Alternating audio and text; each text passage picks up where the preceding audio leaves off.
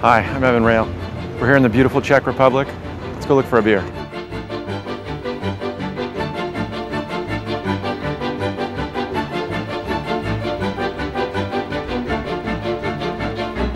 So we're here in Plzeň in West Bohemia, about an hour and a half west of Prague. This is a historic town. It's got lots of culture, sights to see, things to do, but most of all, it's the home of great beer.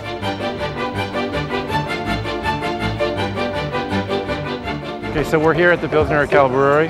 Behind me is the historic double-arched gate. It's a great company symbol. You see it on every can and every bottle of Pilsner Urquell. It's been there for 100 years or so. It's a beautiful place, beautiful day. The festival's just starting.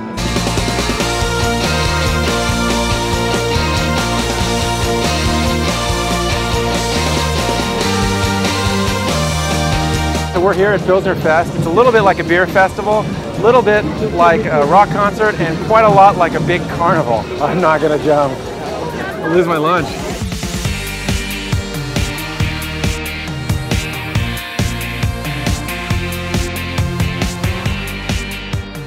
So we're here in the cooperage at Pilsner Urquell. This is where they actually make the barrels. And that big barrel back there, they don't even know how big it's gonna be. They have to measure it once they've made it. They're shooting for 25 to 27 hectoliters, which is enough for a very, very, very big party. And after they finish, they'll find out only then how big it is.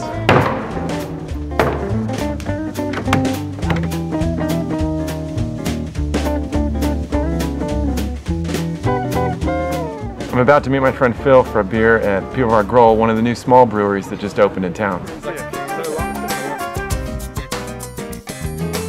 So actually, for me, this is kind of interesting because they actually use wooden barrels as fermenters, and they're actually the open fermenters.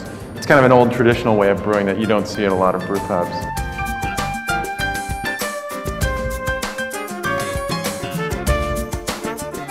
All right, so we're here at the Town Brewery Museum. It's been expanded. There's now a big tour of the cellars and the city foundations, which go back hundreds and hundreds of years. You can do two tours here, a brewery museum tour or a tour of the cellars. I'm going to go in and check it out. Za tou naší stodoličkou,